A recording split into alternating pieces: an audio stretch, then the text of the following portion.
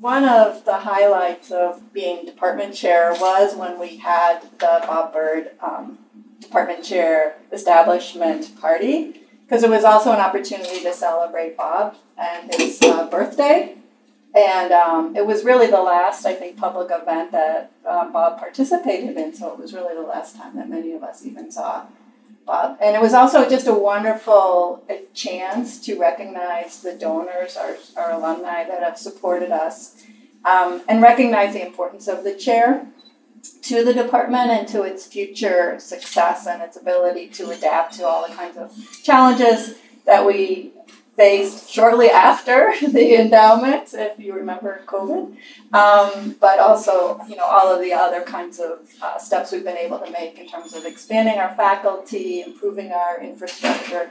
It's just made an incredible impact on the department, and it will forever. So I am so happy to be turning this over to our current department chair, Eric, who's just been an incredible leader. And a wonderful person to step into the role, and is, you know, I have 100% success, 100% confidence that he will be incredibly successful. So here you go. Thank you, Regina. Congratulations.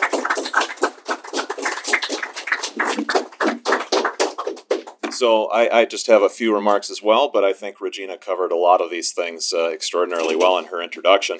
First, thank you, Regina, for setting such a strong course for the department in your term as Bird Chair. I'd also like to thank Manos, who's joined us as well, for really spearheading the establishment of the Bird Chair. I would argue that it is the preeminent chair in the College of Engineering here at the University of Wisconsin. I'd also like to thank all of our generous donors.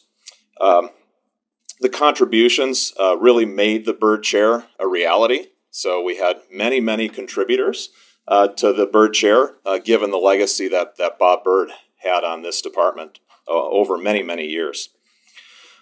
So as I become the Bird Chair holder, I've actually been the Bird Chair holder for a few months already, our collective CBE goal is to use the Bird Chair to support many different things that the department is working on. I think really our goal is to keep UW-CBE a world-renowned department.